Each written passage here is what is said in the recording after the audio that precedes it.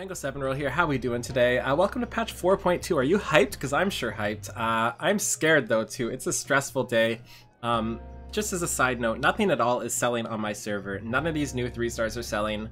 And I don't think it's really worth crafting them on my server. It's worth selling the materials. It's worth selling all the stuff you hoarded. So just getting that out of the way here, I want to take a look at the crafting macros, and I want to take a look at my melds.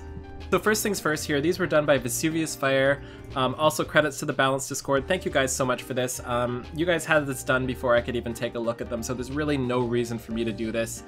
Everybody uses the same macros in the end anyway, so they are all here. They all show the stats you need. They all show the food you need. They're all lined up perfectly. They're all credit is given where credit is needed. They're specialists, they're non-specialists, they're 35 durability, they're 70 durability. Everything is wonderful.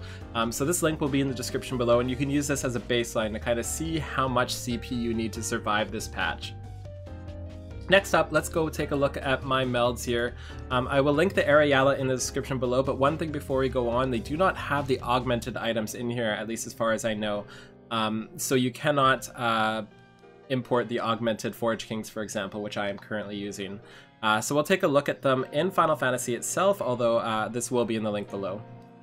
So first things first here, I want to mention that my set uses the augmented Forge King's hammer, and that's not a good thing, but it's what I like to do. It saves me a ton of gil, it could save you a ton of gil, but the problem is you cannot put 5 CP into this weapon.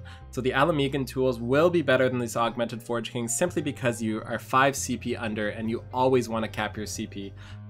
So I thought I'd mention that, but do note that everything has been working fine with this one so far. I think there's been one macro I haven't been able to do, but I can definitely lower the quality of the macro and still be completely fine. So just keep that as a heads up.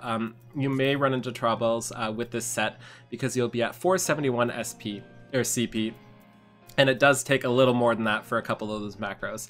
So that out of the way, let's take a look at the melds. And again, before I get into this, keep in mind these are super over melded and you do not need this high at the stats. So you can import this into Areala below, and then you can kind of decide which you want to meld in the 6s and which you don't want to meld in the 6s. And you'll be way over the stats required. So we have the left side here, which is basically self-explanatory.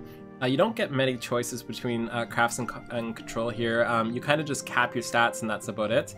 You always have to cap the CP, and the rest really just to your liking. The only one with a real choice here is the chest, and you can either go full control or full craftsman basically, or a mix like I did.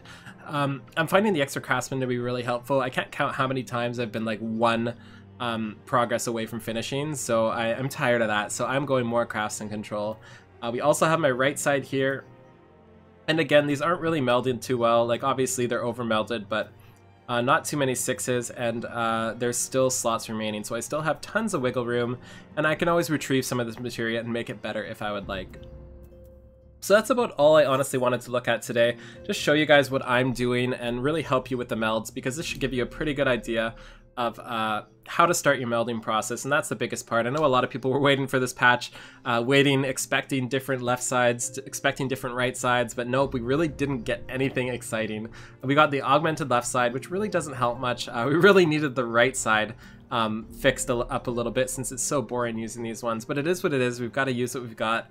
And just as a heads up, before you commit into this, take a look at the prices of these 3-star things, because they're just not selling on my server, and my guess is they're going to drop quite a bit before they start selling. A lot of mine people had them up for like 10 to 20 million today, and they obviously are not selling. Like if we take a look at Nightsteel here, we can just see that virtually nothing is selling. I'm sure they're going to be sold once I check. There's not even some up at this point. There's a couple up, but again, nothing at all is selling, so please, please, please keep this in mind, that virtually nothing is going to sell. There's a couple here and there, but by the time you get around to selling, there's going to be a lot less worth than what they're up now, so keep that in mind. I think you should keep doing what you're always doing. Material prices are skyrocketing, old price materials is skyrocketing. Basically, all of the older materials that are used for red and yellow crafter skips scripts are going up because everybody needs those for the books.